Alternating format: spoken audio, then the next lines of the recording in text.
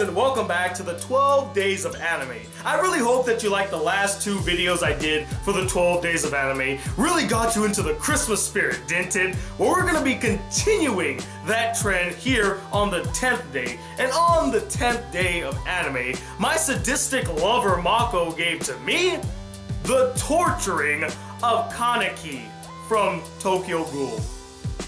Yeah, don't you just feel jolly right now? This was the moment that I was referring to in my review of Tokyo Ghoul, where I said that this was a visceral experience. I mean, I felt everything that Kaneki was feeling, sort of. I mean, I wasn't being tortured, but I was being psychologically tortured by what he was going through. And he was also being tortured both psychologically and physically. There was no safe haven for him. It was just being bombarded with torture after torture, pain after pain. I really empathized with Kaneki's plight in this episode.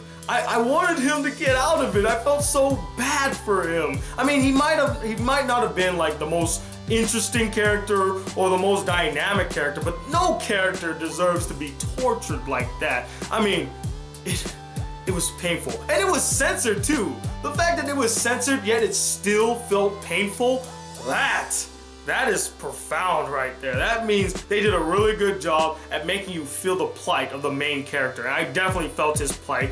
I felt so bad for him. And I was very happy how it ended. You know, he kind of goes through this metamorphosis, becomes a different person, and more of a badass too. I like that. But oh my god, those 15 minutes of torture, oh man, that was so painful.